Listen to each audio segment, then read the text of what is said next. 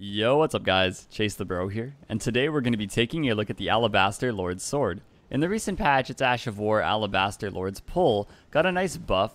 The first and most important change they made to the Ash of War was they increased the poise during the casting of the Ash of War. So while the animation is still on the slow side in my opinion, it's a little bit easier to land because you can poise trade enemies that try to attack into you, and then you can get the pull and try to follow up with an R2, or maybe something like a jump attack afterwards if they panic roll. It's just a nice way to pull a few of the enemies that are maybe half or lower health towards you, that way you can try to get another roll catch strike afterwards. And then they also increase the attack power of the Ash of War. So when you do land it, you're going to be doing higher damage now. Always nice, again, since in my opinion it's a little on the slow side, so it does deserve some pretty good damage output. As for the moveset of the weapon, it is a greatsword, so it does get the standard greatsword moveset kit, the vertical two-handed lights, the horizontal slash two-handed heavies. Nothing really unique going on with this weapon other than its Ash of War, which is what we're going to try to focus on for the showcase for today.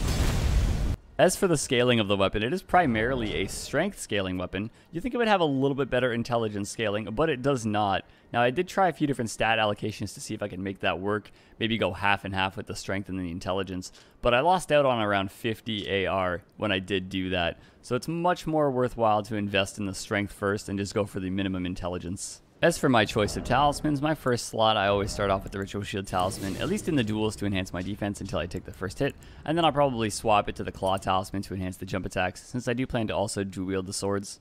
I have the Shard of Alexander to boost the Ash of War, and then I have the Crimson Armor Medallion +2 for the HP boost, and the Great Jar's Arsenal for the Equip Load boost.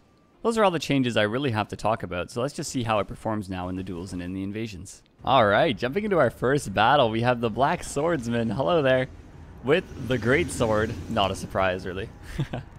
Honestly, that weapon does look amazing. Aesthetically, I like it. Even though the crouch pokes aren't as strong as they once were. Jumping L1. Alright, he's kind of prepared for that. Can I backstab that? No. Double thrust. Ooh, I think he was going to do, yeah, the catch flame. Or, yeah. I forgot about that. He had the pyromancy in his offhand. Ooh, right on that resolve.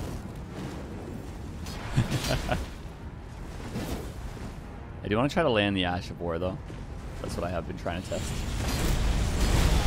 What can I get off that? Oh, he actually attacked out of it. Wasn't expecting that at all. Oh, I really wanted to jump it. Would have been very cool. Maybe an R2. Nice. Okay, that worked really well. Very fun fight, man. I pulled him right out of the air. Here comes our next opponent, Krill. Hello there, Krill. How are you, man? Hey! Wielding the Greatsword. I always forget the name of whatever that Greatsword is. You think I wouldn't, because I've been showcasing most of the weapons by this point, but I do. I forget. Alright, I do want to open with my Ash of War. Because it's fun. Not because I think it's going to be the most effective or anything. R1. Oh, my want to backstab is strong, but the effectiveness of it is not. Follow up. We did that exact same interaction a few times. No, I wasn't expecting that. No. I want my jump attack talisman. Trade. Decent trade for me. Oh, he wants to backstab. I really do like that. It's just, it's hard to land sometimes now. Oh, we popped the bubbles here. You're not prepared for this. No, no, no. You don't know exactly what I'm doing. Nice. I made it look like I was going to go for a backstab, but instead I landed the Ash of War. Follow up.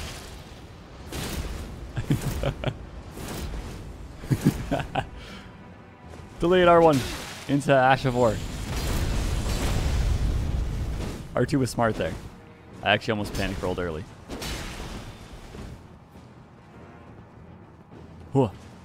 Thrust! Very fun fight, man. Well, I'll take it. We happen to land the thrust into the ground part of the Ash of War. That's a first. Moving on to our next battle, and look who I found. Hello, Link. Hey. It's been a while. I've been fighting your evil counterpart. It's been different. You're a lot cooler. Get it? Because he uses frostbite. Yes, my dad joke can sometimes be on point. Sometimes. Depends on the day, really. Alabaster pull. Alright, Link, I'm coming in hot with my jump attacks. Bam! Into the pole. No! That was too close for comfort. Oh, I wanted to backstab that. Didn't work well, though. Backstep running attack. Is it time for us to both pull out the dual wield soon? Okay, that's pretty funny. Follow up. And then another. And then I thrust into the ground. Oh! Oh my god. I think it looked like it was like right outside the range of the pull, but yeah, it happened to connect. Very fun fight, Link. It was amazing seeing you, man. Up next, we have Karin. Oh, hey, Karin. We had a very close fight in the Axe of Godfrey showcase. I kind of feel like that one should have been a draw, but my jump attack denied Karin the finish. Alright, Karin, I'm coming in. Starting off with a jump attack. For whatever reason, they work pretty well against Colossals. I don't know why. I do want to land my Ash of War here, though. Alright, we do this. Okay, that was not a good trade.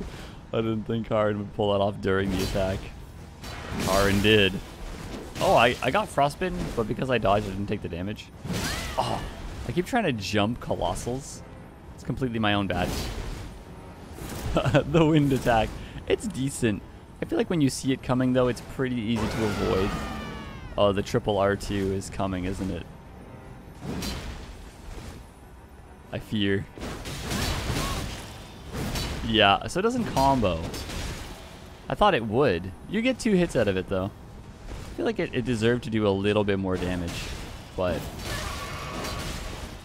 Huh, I don't know. We both missed there. Oh god. That was very damaging.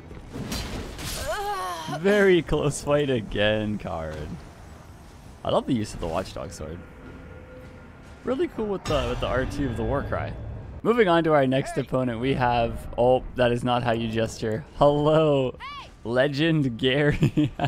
Okay. Wielding the Zweihander. Oh, you don't have to do that. I know you're not going to heal, man. Okay. You can drink your buff flask, Gary. I feel like a lot of people do that. Well, not a lot. I've had a few do that as they get summoned, though. I guess they don't notice that most people won't heal in general, even if they have it. Ooh. I mean, it already does, like, the maximum poise damage. I guess it's just for a buff. That's totally fair. Oh. I was going to test if we could hyper armor, and then, like, mid-click of the Ash of War, I realized... Yeah, that's a Colossal. That's not gonna go well. But that's a good finish. Very fun fight, man. That was the second person we landed that on mid-jump. Very effective if they jump. Moving on to our final opponent, we have John Maidenless with what looks like a greatsword. I too have a greatsword. What is yours? The Flamberge. Yes, I can see. I can see by the wavy blade. All right, John Maidenless has... I don't exactly know what point or what physics he's using. Oh, hey, this could be a decent wake up. Ah, one thing I do want to try from the pull as well. If I happen to land the pull, that is. It might be a little bit easier in invasions to do, but I want to try to jump attack out of it. I like how we're both like hesitant on the neutral R1s right away. That was an attempt at a backstab. I didn't see it going well, but it didn't. So I was right.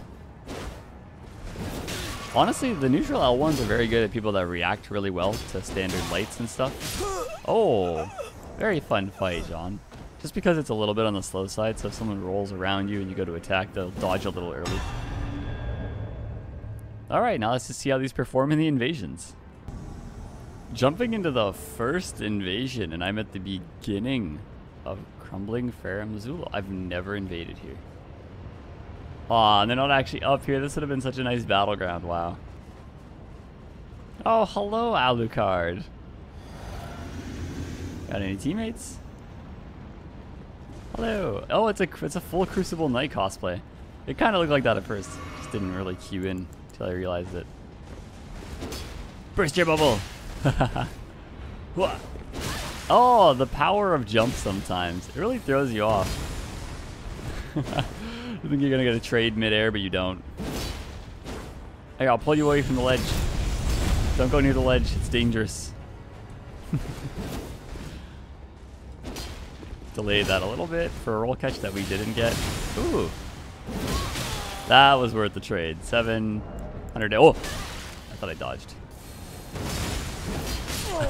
Yeah, 700 from a jumping L1. Pretty powerful. Very fun fight though, man. Interesting battle zone too. I've never fought like right in this area at the beginning. Moving into the next invasion, we are at the brace of the Halig tree. And we've invaded we. Oh geez, I almost just jumped off. Because that enemy appeared out of nowhere.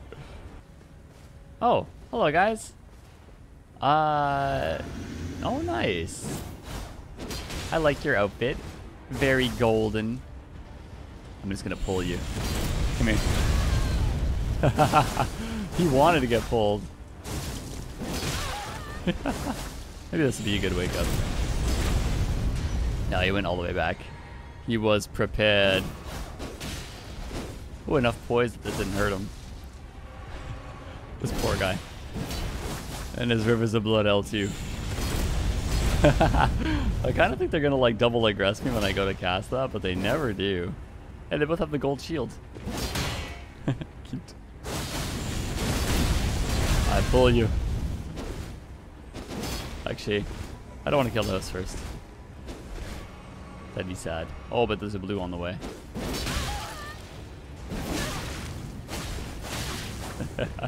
And that blue has... I don't know. Is that Horlu? Alabaster, pull!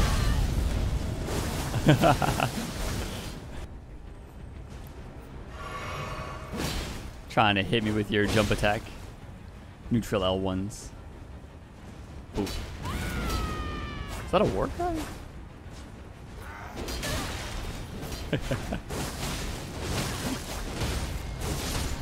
Hey, sneaky blue, sneaky. I like it. Oh, that's FSP. That would have been a good time for you to land a good hit there, Mr. Blue, but you didn't. Oh, Mr. Blue down. I need my FP back. Whoa! Okay. Well, the host is kind of separated. Oh, and the host is kind of done. Oop. Nice backstab on Gucia. Oh, and then we get to finish with the Ash of War. Okay. All in all, very fun invasion. Moving into our next invasion, and we are back in the Halig tree. This time spawned a little ahead, so maybe they're a little bit more in to the area. Oh, I'm definitely hearing some casting and some stuff. Taking the shortcut down. Hey there. Now, what if I were to just insert myself? Dodge your moon... Not moon veil, but... Hello. My Alabaster pull. Oh, that enemy is so strong. Honestly, I want to let him finish it before I fight him. Unfortunate. Well, you guys fought well. I just kind of ambushed from above. Oh, and our final one's going to be in the subterranean shunning grounds. Hello. Oh. What? Not enough recovery time to backstab that. Ah! But that one was. I'm still trying out this as a wake up. Because I feel like on occasion, depending on how they decide to go about... What? Nice. Alright, maybe a little bit later. I did like a little footstep forward there. See if it changed anything. It did not. Very fun fight though. Bad luck, Smokey. Let me get a buff here. He is below. Hello, hosty. Oh, I like your outfit. Hey, you're a dual-wielding knight. I also will dabble in the dual-wield.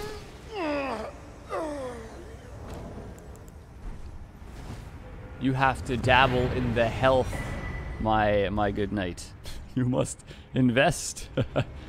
Alright, those are all the battles that I have for you guys for today with the Alabaster Lord's Sword. I hope everyone enjoyed the revisit to the weapon. Once again, there's my stats on the right, the armor that I wore, the talismans that I utilized throughout the showcase, and of course, keep commenting your weapon recommendations below. Even if I have used it in a prior video, if it did get an update from the recent patch, feel free to recommend it. Until the next video, though, I will see you all next time. Goodbye. Goodbye.